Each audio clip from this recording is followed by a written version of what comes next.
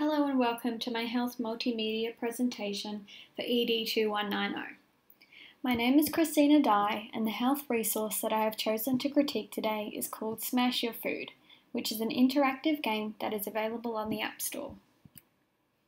The strand from the HPE learning area of the Australian curriculum that aligns with the use of this resource is personal, social and community health. The goal of the selected substrand is to encourage students to lead a healthy, safe and active life. Smash Your Food is developmentally appropriate for students in grades 3 and 4. At these year levels, HPE teachers need to assist students to examine their own eating patterns and identify healthier food choices. Smash Your Food could be used to achieve part of the content description. However, teachers need to view the resource with a critical lens. So let's take a look at how Smash Your Food works. Whoa, look at this machine! It can tell you how much sugar, salt, and oil is in your food. But you have to guess first. To guess the right amount, there are 3 dials at the bottom you can spin with your finger. Let's start with sugar. It's the blue dial on the left. How many sugar cubes do you think there are in a can of cola? Now I'll give you a hint. Shh.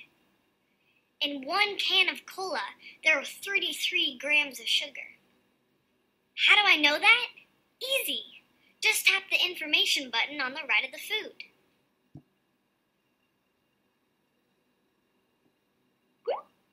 And bingo! Nutrition facts! With this, you can guess every food perfect. Just find the sugar line and see how many grams there are. Then all you have to do is divide it by 4. Just going to skip ahead a little bit to the smashing.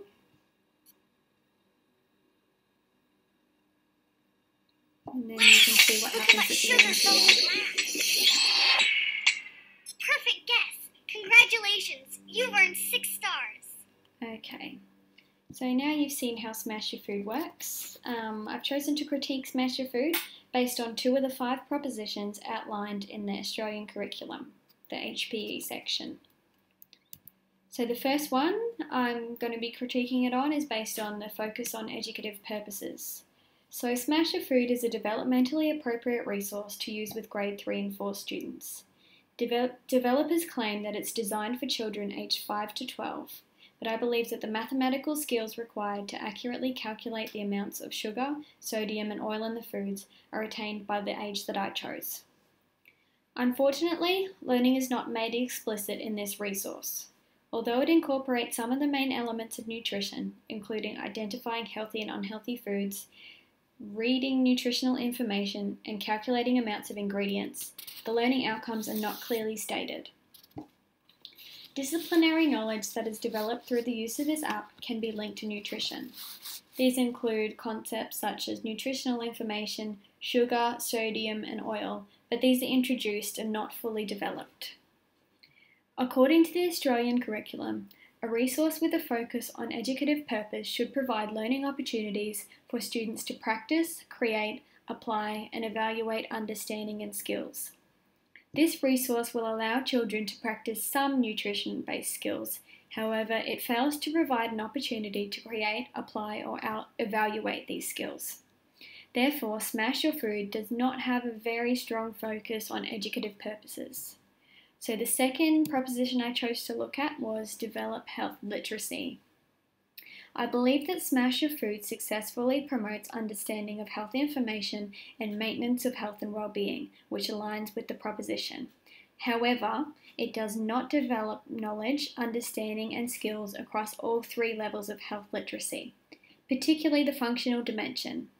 This dimension requires research and application of knowledge and services to respond to health-related questions.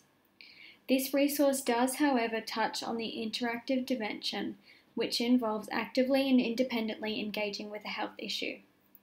I believe that this health resource would be most effectively used to develop the critical dimension of health literacy. To do so, students need to access and critically analyse health information from a variety of sources in order to promote health and well-being of themselves or others. In order to achieve a wider perspective on this health resource, I shared Smash Your Food with a 9-year-old girl a parent, and a peer. The child that I questioned thoroughly enjoyed the game, which kept her engaged for about 20 minutes. She enjoyed smashing the food and was excited when she correctly guessed the amount of ingredients inside the food. However, she did struggle to calculate the answers for some of the more difficult foods. The parent that I spoke with thought that the game would really appeal to kids but couldn't really see the educative value in it. She agreed that it included some valuable nutritional knowledge, but it failed to fully communicate it to the children. She also had concerns about the resource not suiting different students' diversity, and she gave the example of our own son, who requires a high-fat and high-calorie diet in order to remain healthy. The peer that I shared the game with thought that it would be fun for children, however, she also questioned the educative purpose of it. In conclusion, Smash Your Food is an interactive and engaging resource that could be used in a classroom setting. It aligns with the personal, social, and community health strand and being healthy, safe, and active sub-strand of the HBE curriculum. It has somewhat of a focus on educative purpose and develops health literacy on an interactive level. Thank you for watching my presentation.